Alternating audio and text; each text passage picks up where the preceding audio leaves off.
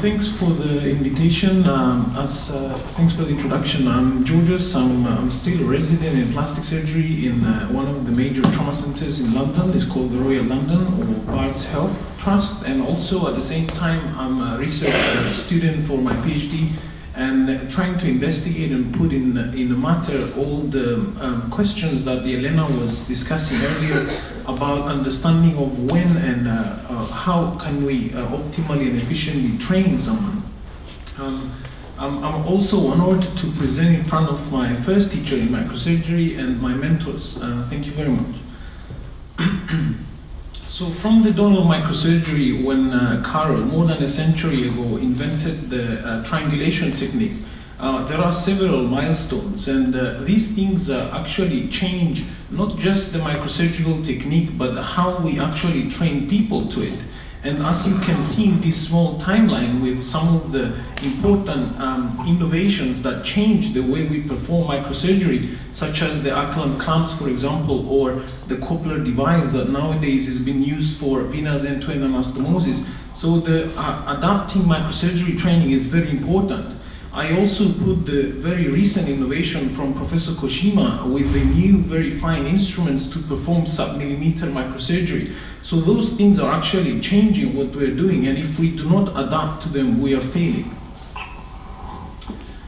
Another consideration, especially from the society, is we're using animals, and there is, since 1960, Russell and Burge published a book about how we can use animals in an efficient way and ethical way in order to establish and perform what we're trying to do with them in sciences.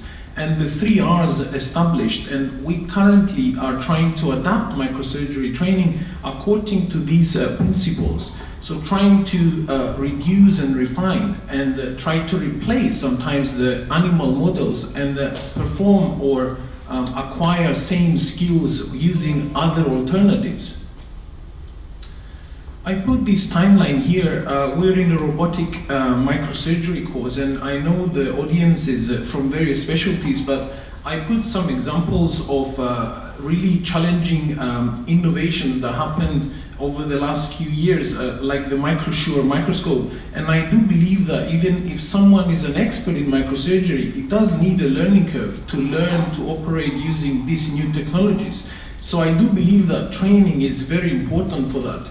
I also put in the bottom line some of the new simulation models, which actually pushing the boundaries both of the operator and for these new devices. So I do think that if we challenge any of these new innovation devices with one of the most experts in doing them, it will be challenging to perform a 0.3 millimeter anastomosis.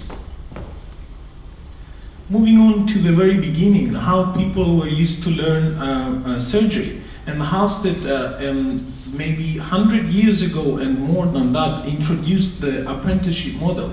We're still using that, and microsurgery is very important to use that because it motivates the trainees. And in my experience as a trainee, without entering the OR and see my supervisors open the guts and the motivation to go up the ladder and try to learn those skills.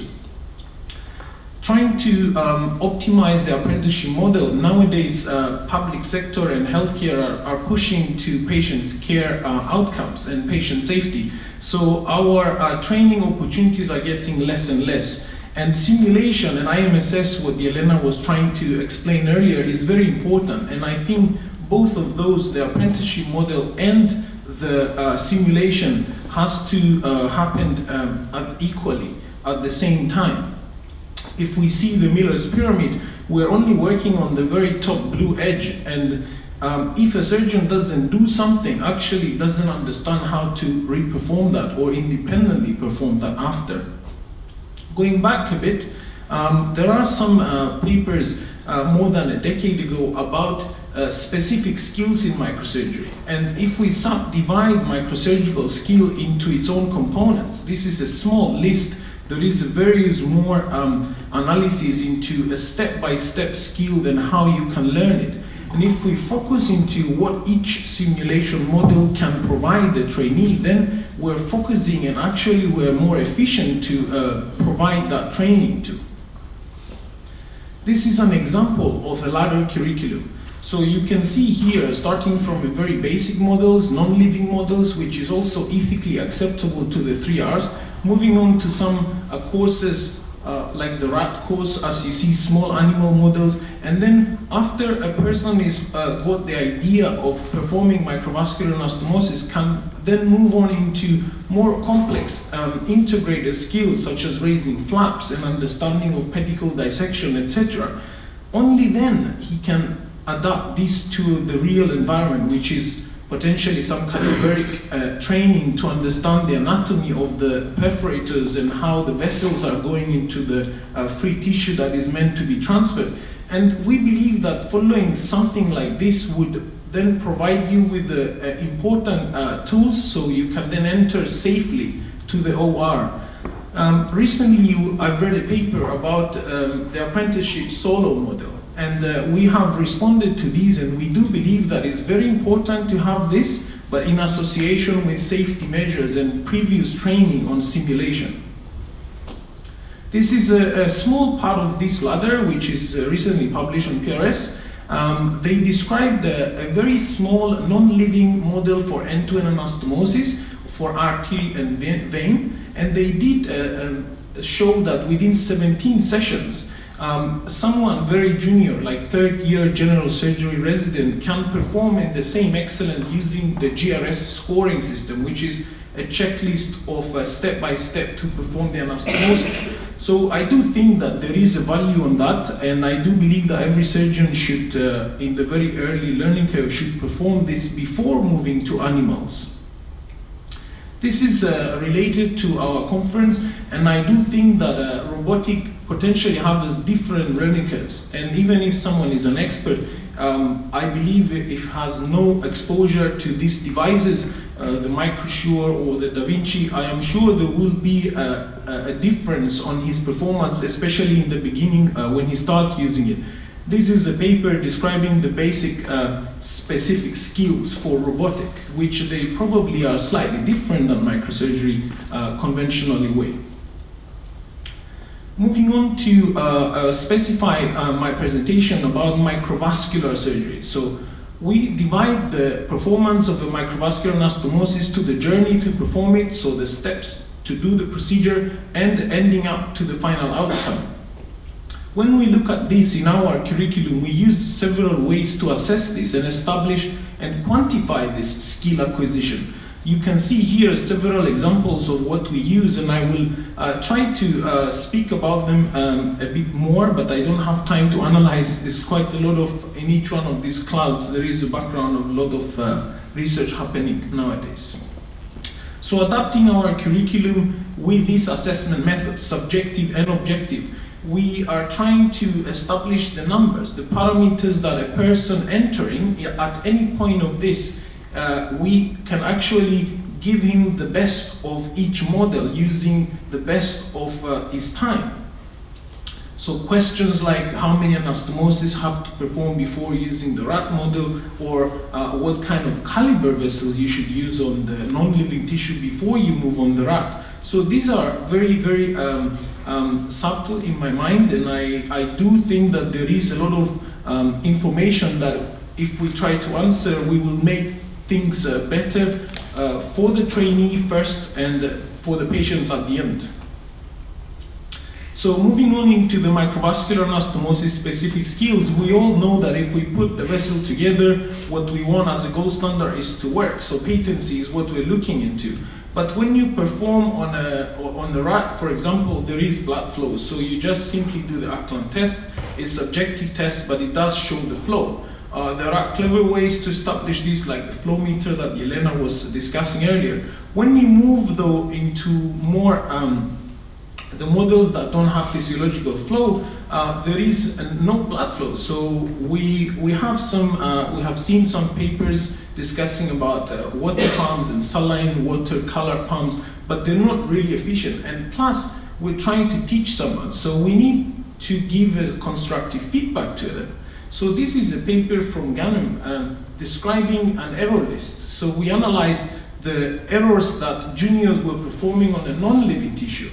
And you can see here the frequency of appearance of each error.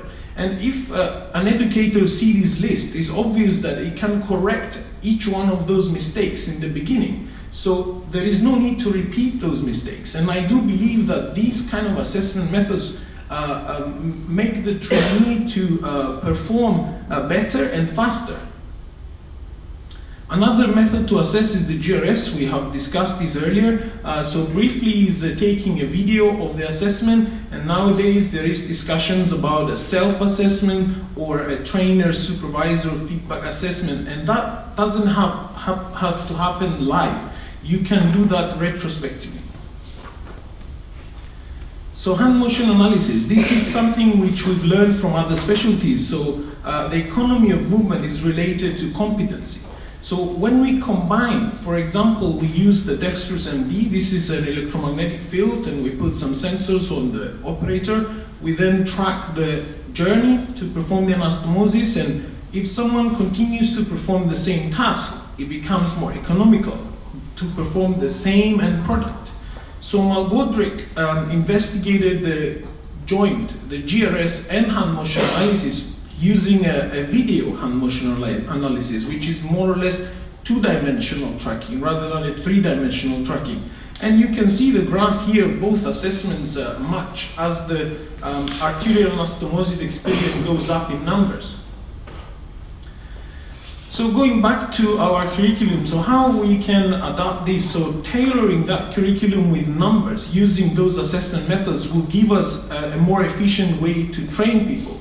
And we have a tested hypothesis to replace some of those models on this and push it backward to the non-living tissues and test them. Are they actually doing what we expect the trainee to learn from? So this is the first modification. We took the traditional chicken thigh model, which is basically more than 10 years old, used for the ischial artery and vein anastomosis. We have dissected it, and there was also a recent paper from Wei Chen which described the different branches onto this. So we have dissected and identified that there is a constant perforators which go to a muscle, similar to what we have in gracilis. I'm not aware if all of you are aware of this, so there is an inner thigh muscle where plastic surgeons take and put in another area for free tissue transfer muscle. So we have classified some of these steps, and we created a GRS of the abductor profundus free muscle flap. As you see here, so there's the same axis as what is being traditionally been used. So D and violet color is the muscle we need to transfer. So a vascular plane, constant perforator with letter E, and the same principles of free tissue transfers are followed. And this is performed from trainees that don't even know what is free tissue transfer. So this is the perforators, the branches, and we end up with something like this, an island of muscle based on different calibers vessels. And Professor Koshima is with us here, and as you can see, you can use the same model to do microsurgery, so a 2mm vessel, or a 1.5mm vessel, or a 0.5mm vessel. So moving on to that, we have performed this in our lab a few times. You can see the supramicrosurgery anastomosis on both artery and vein, and then we use some liquid latex to flush that through and see that there is patency.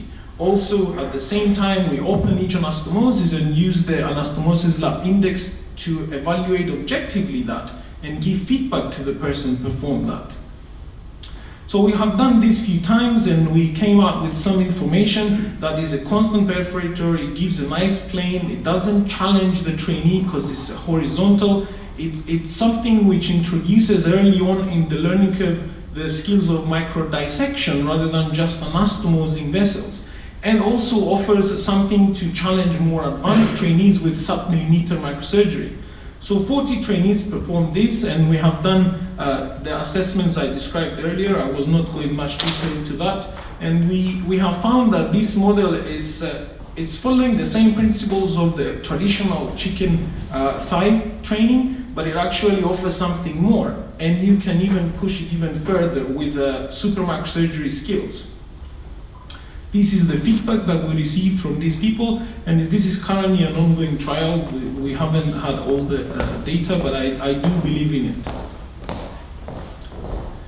So going back to this ladder and moving on into the more advanced skills like dissection, you can see this paper from the France team, and this is a porcine living course teaching flap raising and specifically for the diet flap. The problem with that is it cost ineffective, and we do believe that there should be a step before that. So we have tried to analyze the same using abdominal wall of pork. So we have done our dissection. This is 15 dissections, and we have established that it follows the same vascularity. So the human anatomy follows the same patterns, and the calibers are actually similar to what we do in a deep flap. So this could be potentially a cheap and reproducible model before we move on to the porcine model. Intramuscular dissection is also similar and is a very challenging technique, and most of the trainees we teach in our lab, they find that very hard. So we introduced this in this ladder curriculum in order for them to be exposed early on, so that they have a mindset ready for that when it comes. So in conclusion, global consensus on a validated threshold is important for competency-based curriculum. Novel modified non-living models potentially can have a similar effect to training than the living courses, and they are cheaper. And perforator dissection on non-living tissues such as the chicken thigh flap or the pork belly flap, it's something which can happen before we move on living animals. And further to this, I'm really skeptical, and I try to doubt myself if the physiological flow does offer better training than if you perform it on a non-living tissue. Thank you very much.